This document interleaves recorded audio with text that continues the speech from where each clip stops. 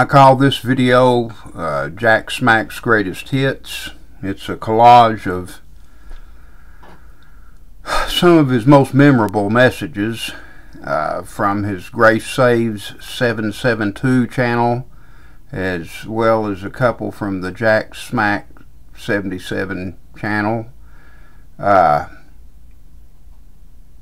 not going to say much. I'm just going to let it speak for itself. I know that my manner of putting this stuff together is kind of primitive, but I'm an old man and old people got old ways. I don't know how to work the modern technology. So just be patient if I get a hang up here or there, and you watch and pray for God to give you discernment about what's going on here.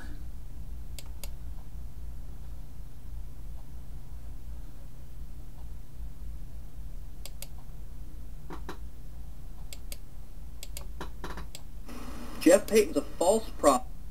Okay, testing, 1, 2, 3, testing. This sermon's entitled, Why Jeff Payton is Going to Hell. Now, I've already done this sermon a long time ago. I did 10 reasons why it's going to hell. I'm going to do 10 more reasons. And some of the reasons may overlap, but that sermon was lost. So I'd like to open with prayer, and then with a few verses, and then I'm going to explain to you why this is true. This is not just me I'm not doing this out of anger. I really don't like to do this, but I don't want to think that anyone's going to hell. But this man is for sure going there, and I'm going to prove why. Okay, this sermon's entitled, Why Daniel, let me grab his name, Daniel Leyland Jr. is on his way to hell right now. And I'm going to prove this. And I'm going to tell you right now, if this man is not on his way to hell, he should be. Now, first you're wondering, who is this guy? I'm going to tell you who he is.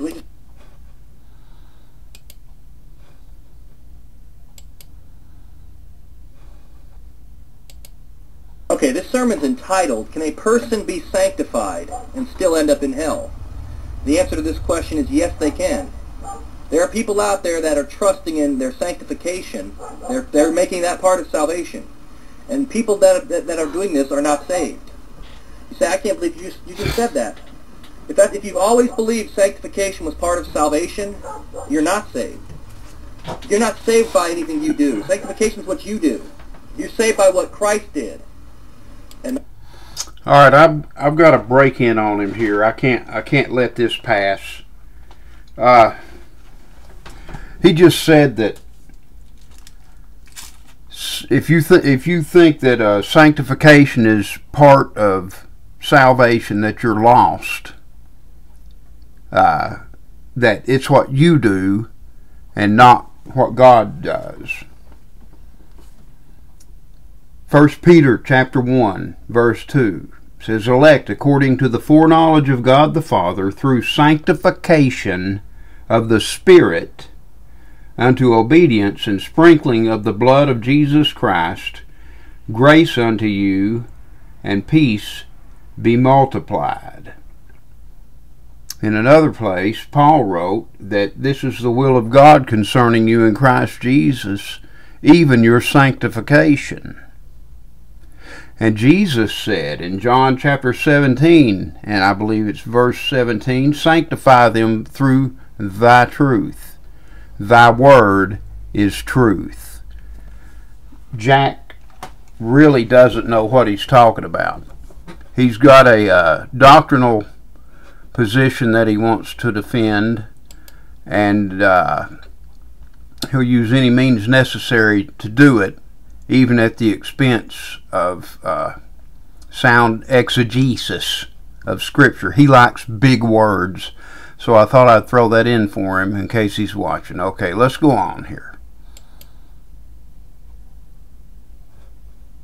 Sorry about that.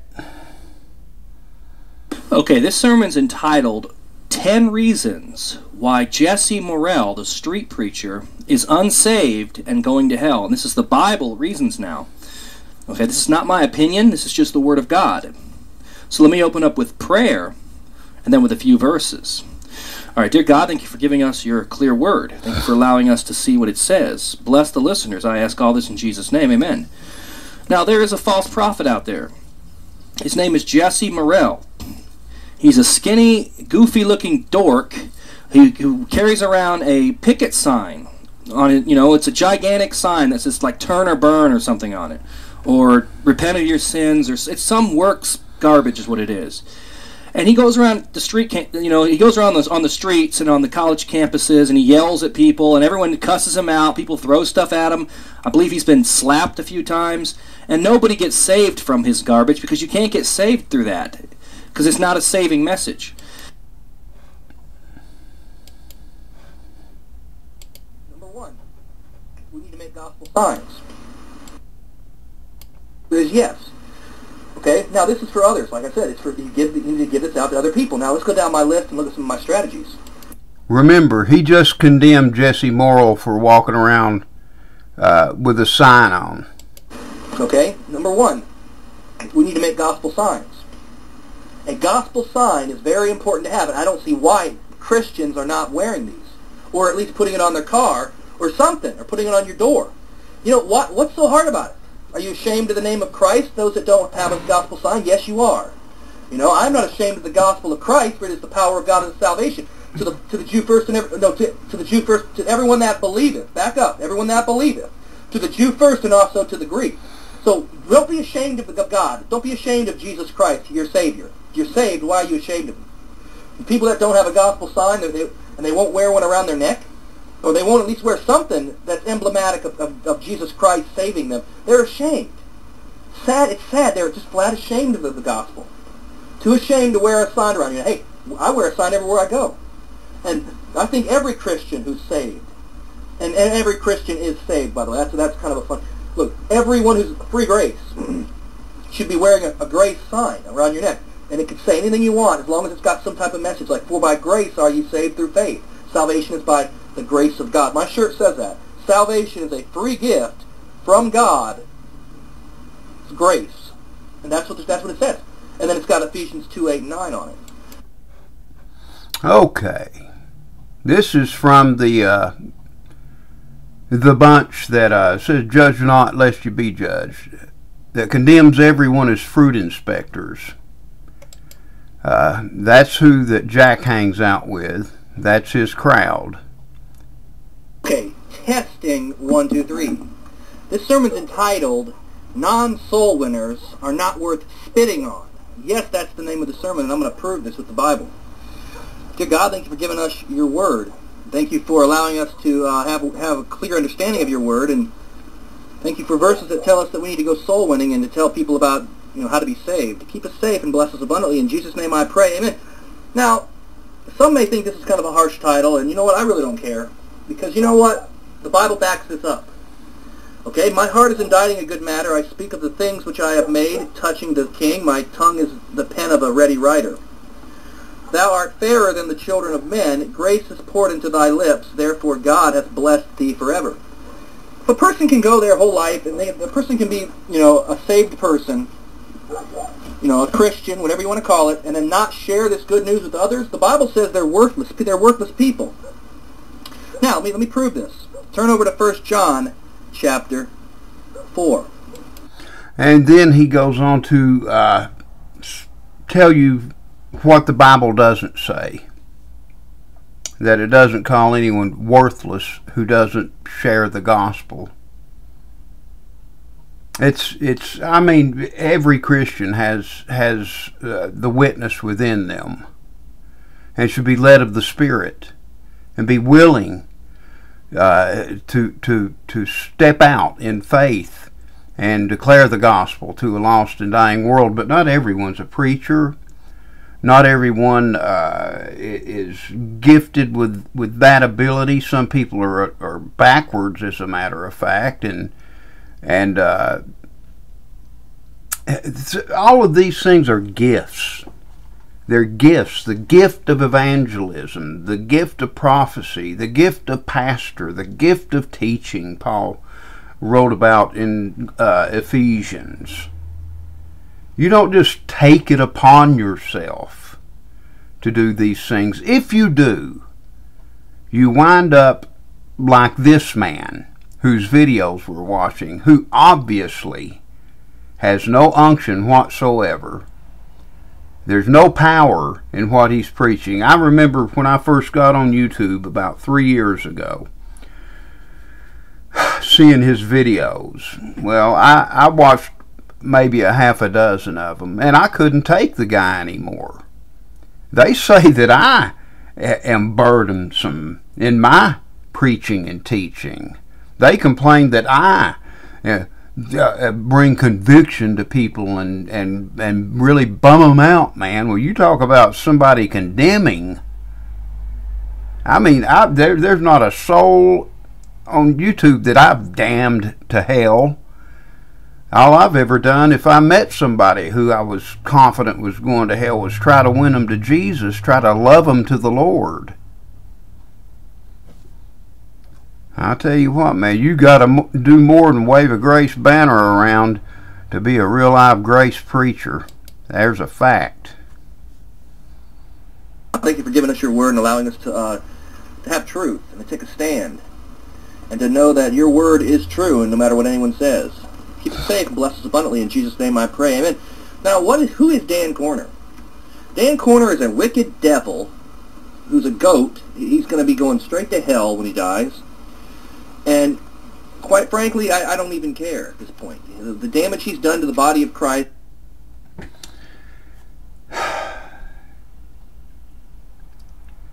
I think we started this with Jack saying that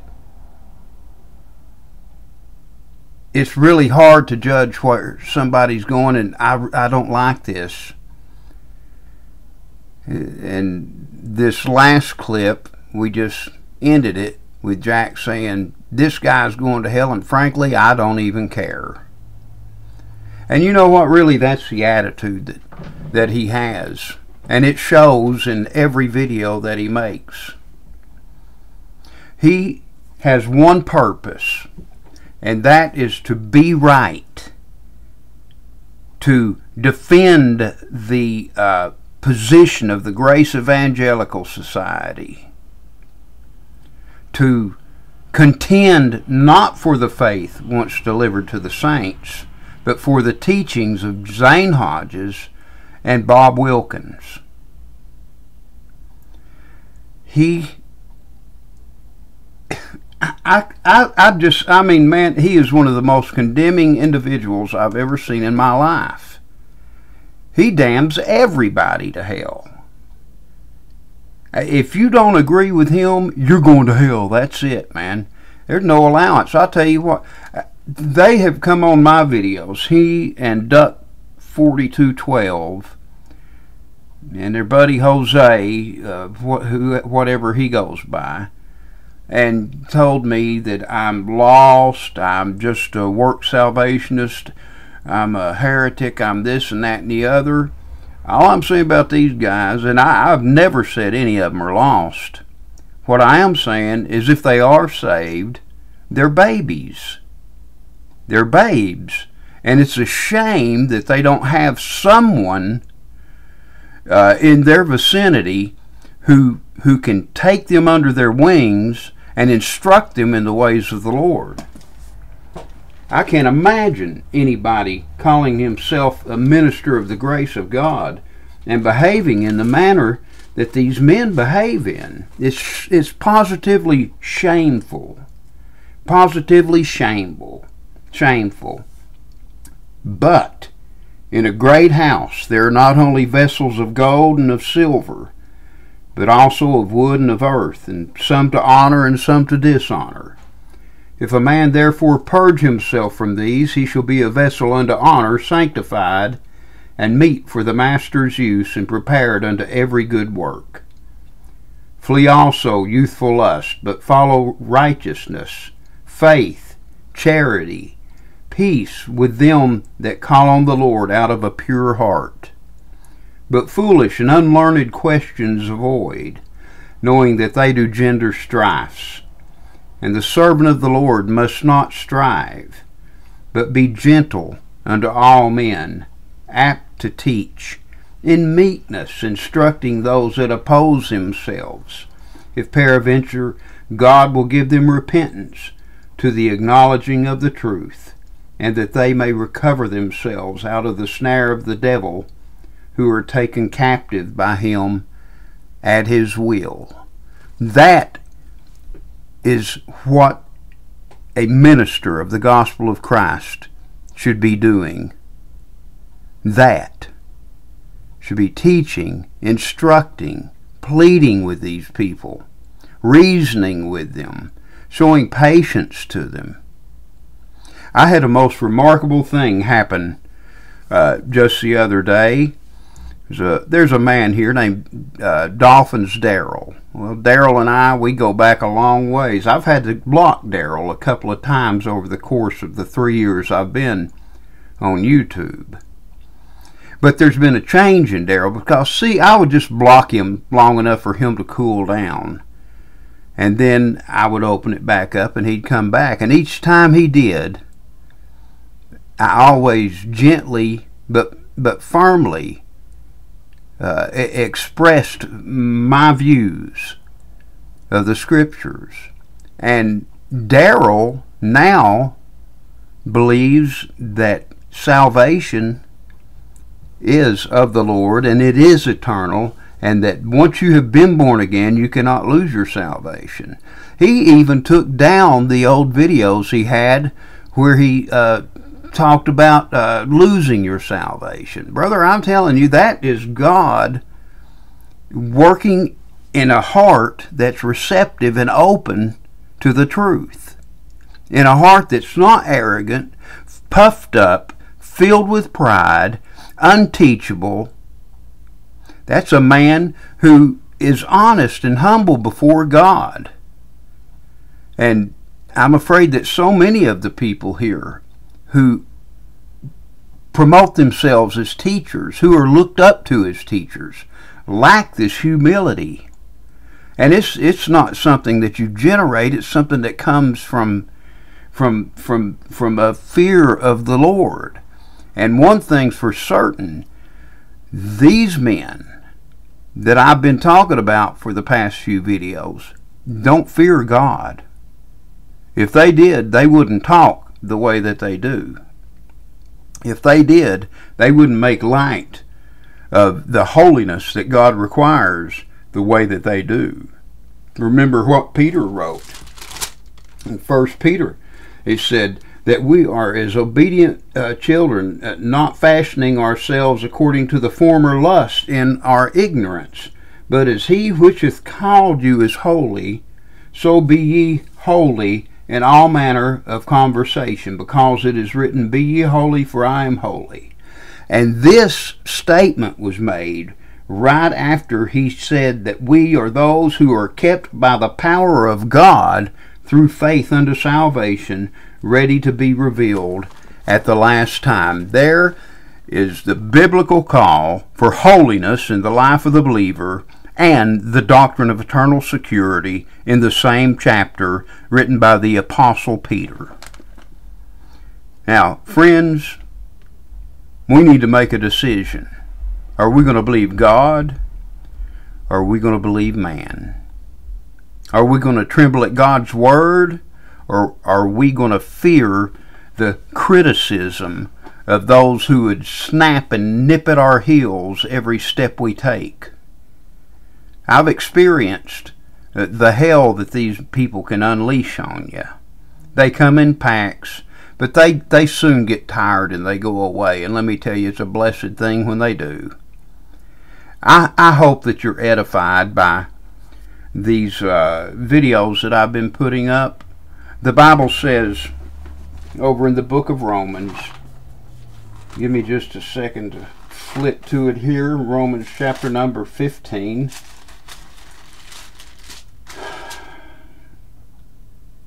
Or chapter 16 and starting in verse 17 says, Now I beseech you, brethren, mark them which cause divisions and offenses contrary to the doctrine which ye have learned, and avoid them. For they that are such serve not our Lord Jesus Christ, but their own belly, and by good words and fair speeches deceive the hearts of the simple.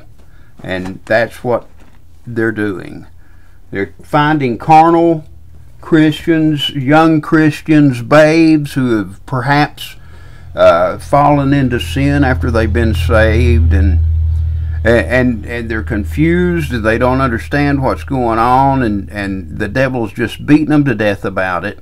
And they begin to give them a feel-good message, to teach them not to worry about it. It'll be all right.